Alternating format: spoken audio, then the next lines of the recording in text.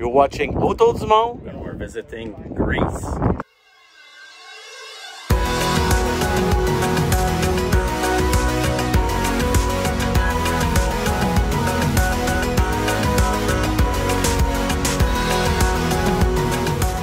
Welcome on Autour du monde.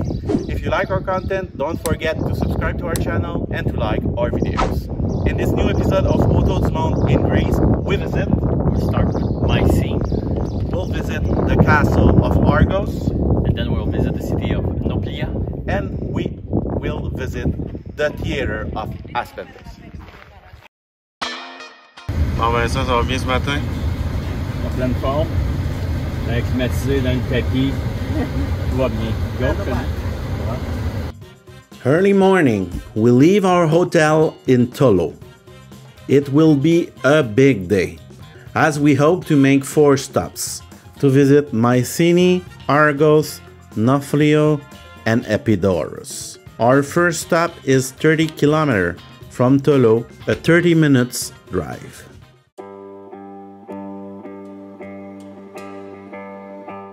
Welcome to Mycenae.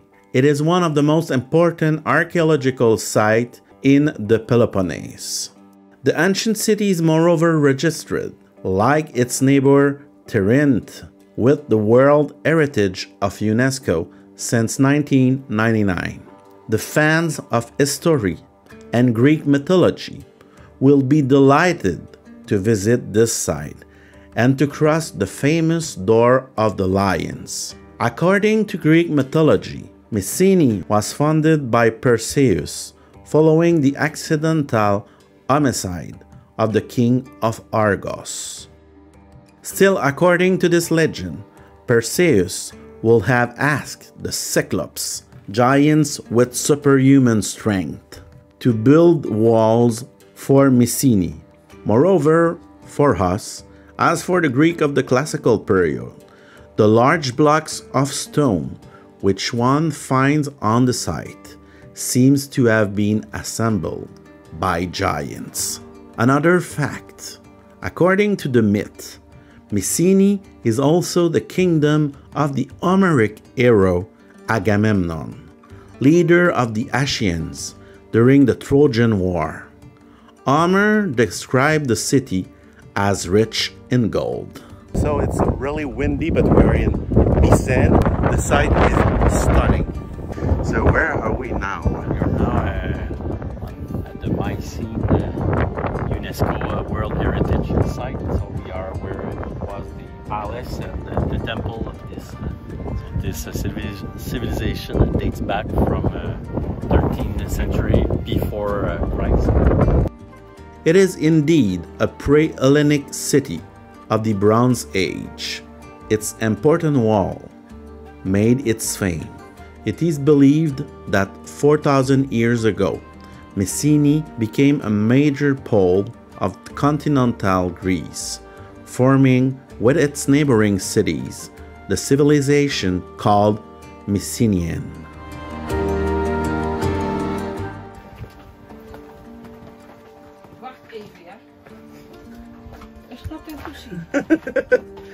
It's closed. Oh, it's dark.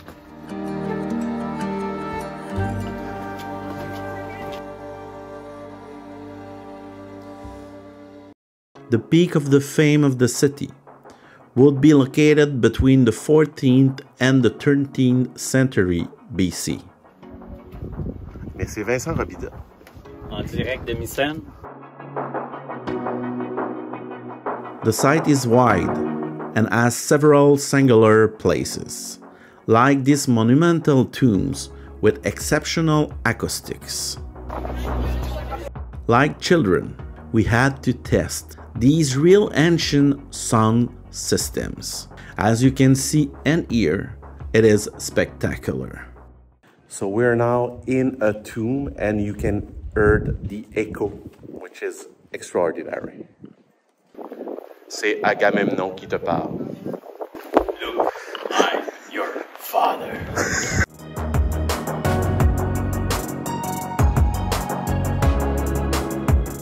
Not far away, the site also has a museum, but the most important pieces like the mask known as the Mask of Agamemnon, is to be found in the Museum of Athens.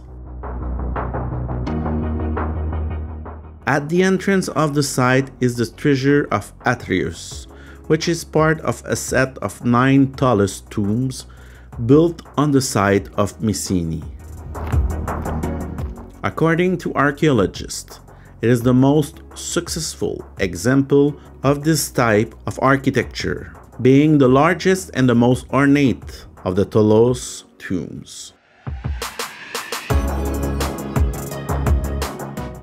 Look. Check. I do.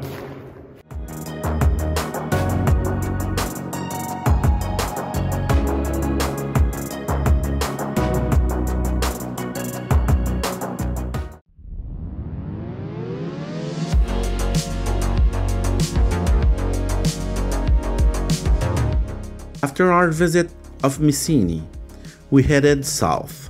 There, we climbed the impressive rocky hill where the Larissa castle is located.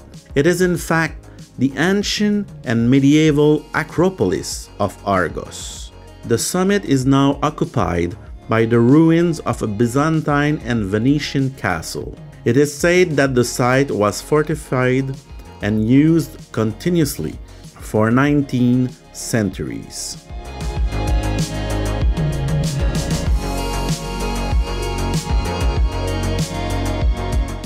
Just for the view of the Gulf of Nafplio, the climb worth it. For those who have more time, as you can see, the city of Argos also preserves vestiges of the ancient period, including a theater.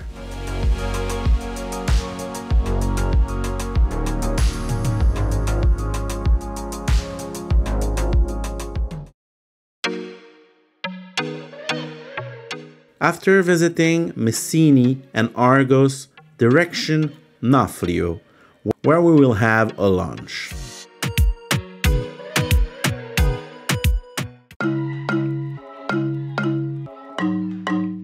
The seaside city of 14,000 inhabitants is a tourist mecca. It is dominated by the rock Peloponnese, which dominate the plain of Argolid. The city has also 2 fortresses.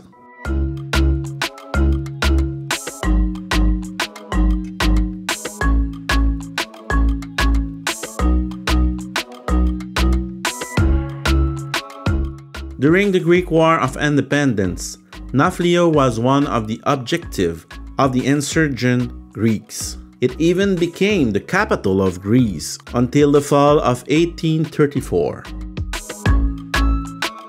In the 20th century, Nafplio expanded due to the massive arrival of tourists from all over the world. It is very pleasant to walk in the street of the city, to have a coffee, and to eat there.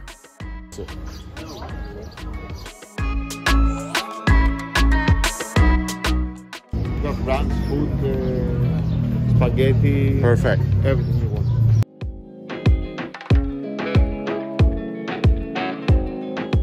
After our stop of the morning, we had an excellent meal at the Yacht restaurant.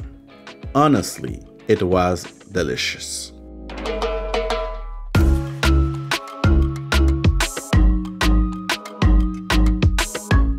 With our bellies full, we walked along the waterfront to enjoy a few minutes the charms of that small seaside resort.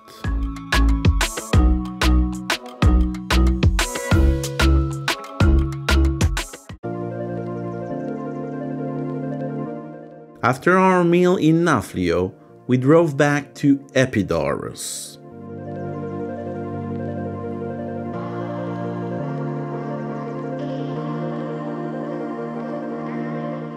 Fourth stop of the day, the visit of the ancient Greek city of Epidaurus is another must for those who wish to visit Peloponnese.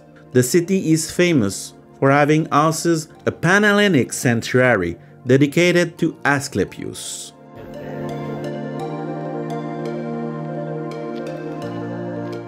In the ancient times, the sanctuary of Asclepius was a mecca of medicine, as pilgrims flocked there from all over Greece to be healed by the healing god. The ruins you see were also home of some of the very famous doctors of that time. More specifically, it is during the so-called classical period that medicine was practiced at the sanctuary of Asclepius. The sanctuary has several public buildings, including a large temple built at the beginning of the 4th century BC. As in all the Greek sanctuaries, sport and theatrical events were organized in honor of the gods, and we can still see on the site a splendid stadium. The Asclepian game was as famous as those of Olympia and were organized within the framework of the cult of the god of medicine in the sanctuary. Remains of sports equipment have been found in Epidaurus.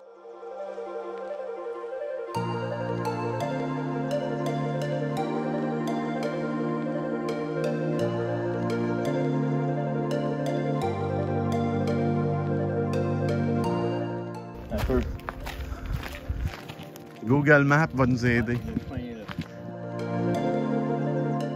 Beside the sanctuary, the site is especially famous for its theater. Bienvenue au théâtre d'Epidaurus. Erected in the 4th century BC, this theater, in excellent condition, was also built to host the Asclepians game. C'est cool, hein? Testing. Check. The Great Calvary building, which serves as a model for many other Greek theaters, could accommodate up to 12,000 spectators. Vous êtes sur Autour du monde et on visite la Grèce.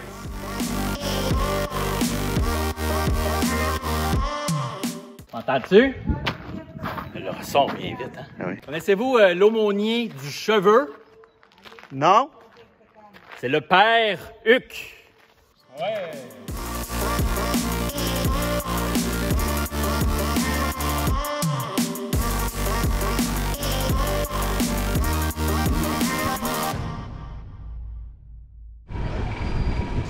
Non, nuit. Non. Moi, c'est... Last stop of the day, a little swim in the Bay of Epidaurus.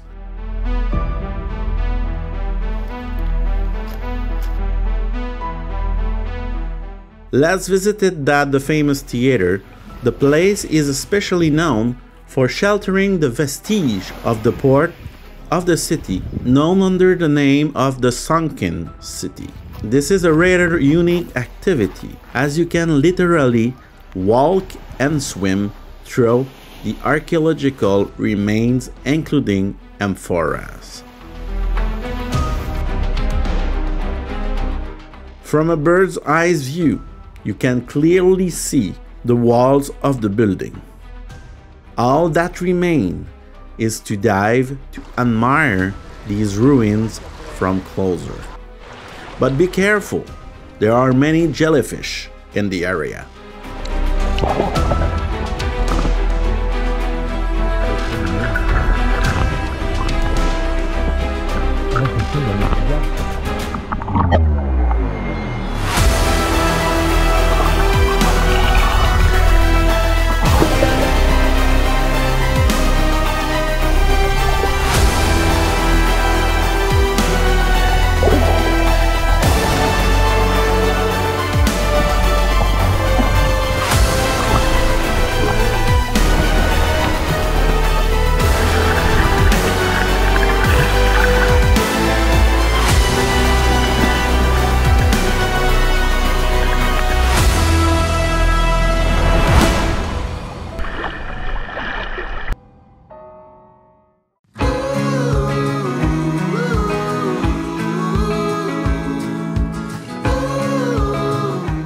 At the end of the day, we came back to Tolo, proud to have discovered most of the tourist sites of the area.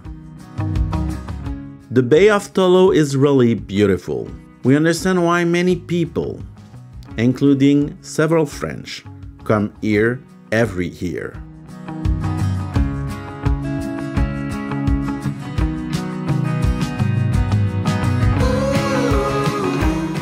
After having showered, we walked to another excellent table in Tolo, Maria's restaurant.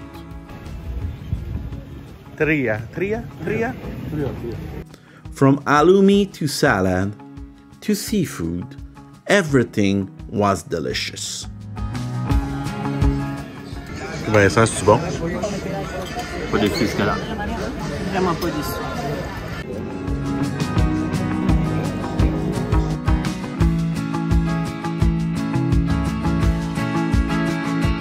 After dinner, we wandered the streets of the city and had an ice cream.